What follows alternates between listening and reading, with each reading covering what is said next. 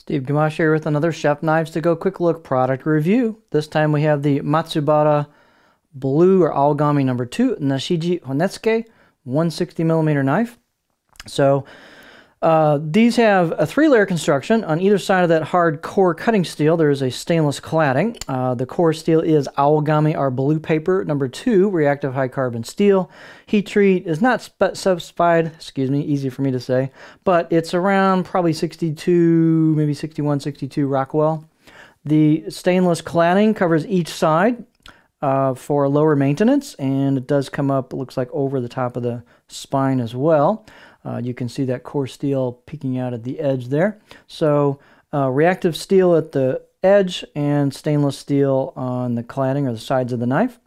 The knife does have a really interesting kind of a Nashiji, or what's known as a pear skin finish to it.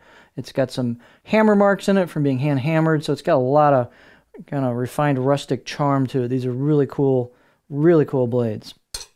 Very interesting looking knives.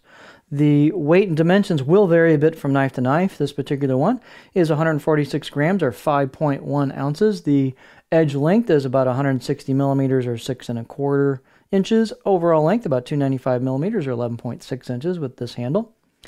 The spine, these are fairly thick knives and they're very stiff. You actually want that typically in this style of blade, but so they've got about 3 millimeters coming out of the handle, and then I measured about 2.9 halfway down, and you can see we hold a lot of that all the way down till you hit the reverse sword tip corner here, and then you can see the tip is pretty stout as well, which is kind of nice on a knife like this if you're going to get into joints and things.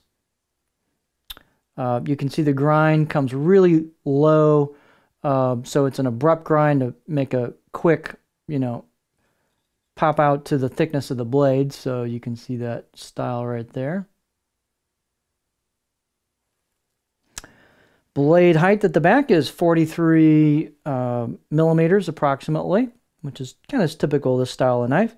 Handle is a well done, nicely finished octagonal with rosewood with the black packerwood ferrule. We've got nice fit and finish on it, as well as the tang install, smooth. Handle circumference is around 74, 75 millimeters where the two materials meet. Balance point on this is a little bit less, of a big deal, but there's your balance point, depending on how you like to hold these knives.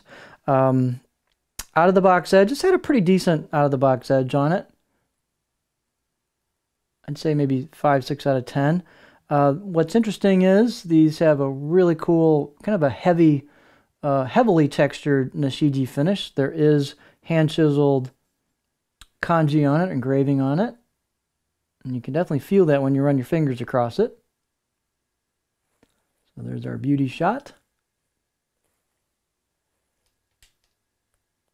Sorry, I had to bump the thing there. So take a look at that. You can see a lot of nice texture, some hammer marks on it. You've got a polished spine, polished choil, so it's nice fit and finish on these. Even though there's a lot of rustic characteristic to them, they do a nice job on fit and finish. So this is a very interesting looking knife. The grind is taken almost to a 0 grind, so they pretty much pull it down right. Whoever finished these finished it down almost to a 0 grind, so you don't really see much of a shiny edge bevel itself. You could definitely tweak that if you wanted to, depending on your personal preference, of course. Put an actual, finished bevel on it if you want. Here's the profile, just in case you want to see it on a cutting board.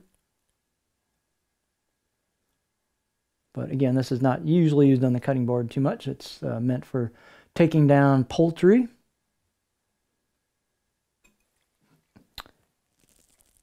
I don't know for sure, but this might make a good cheese knife possibly, because you've got a lot of quick thickening up to splay the ingredients apart, so it may not stick too much when you cut that. I don't know. I've never tried it, but possibility. Just thinking here. So really cool blade.